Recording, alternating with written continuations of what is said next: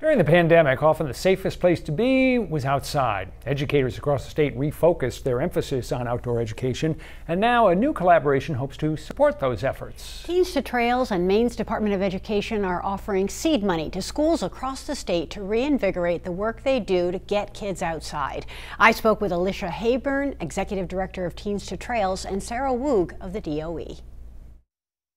When we get kids outside, first of all, in the pandemic, landscape, it's safer, period. We know this, that's what the science tells us. So it's a safe way to connect kids. Also, getting them outside and getting them moving helps them engage in healthy risk taking, helps them work collaboratively to literally climb a mountain or to cross a river.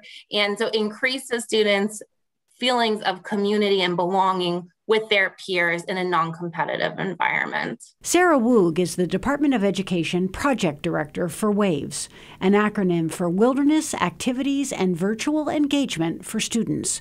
Alicia Hayburn leads Teens to Trails, which connects high school students to life-changing outdoor experiences and helps schools start and sustain outdoor clubs. The outdoors is a place of acceptance. It fosters a sense of belonging. And that is the lifelong aspect that we hope to engender in the students. WAVES is about increasing connections in different ways for teens and adolescents. So looking at how they can safely connect to each other in the outdoors, hence our partnership with Teens to Trails. And we're also looking at how to connect students virtually across the state. The role that Teens to Trails has played is to help schools start and then operate really successful outdoor clubs. But it's always been a burden on the back of the faculty member or the staff member of the school who raised their hand bravely to say, I'll do more than my job description, more than I'm already giving, which we know is so very much. And often not only their time, but their personal expense gets invested into making outdoor time available for students. The WAVES initiative aims to provide seed money to schools for outdoor clubs and education. Outdoor education has both short-term and long-term benefits. When we open the door, we open minds. And if we can just think about how our bodies respond to time outside, I feel like stand up taller, right? There's this sort of pride and strength. We get literally grounded.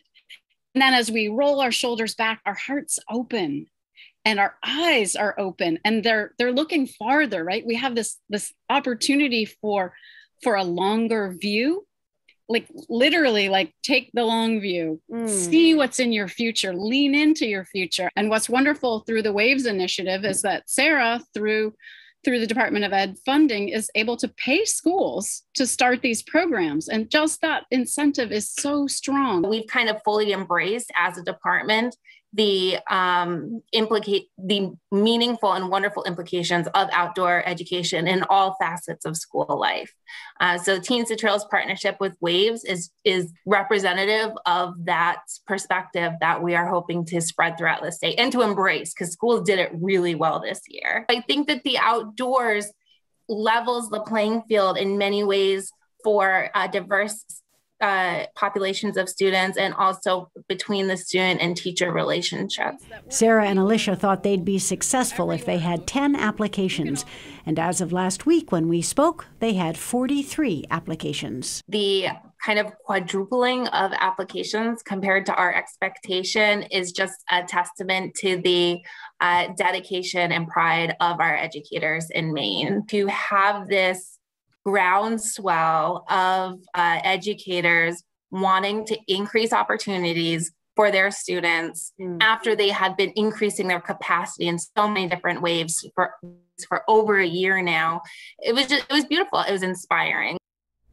The WAVES initiative is already well underway with schools in 14 of the 16 counties represented.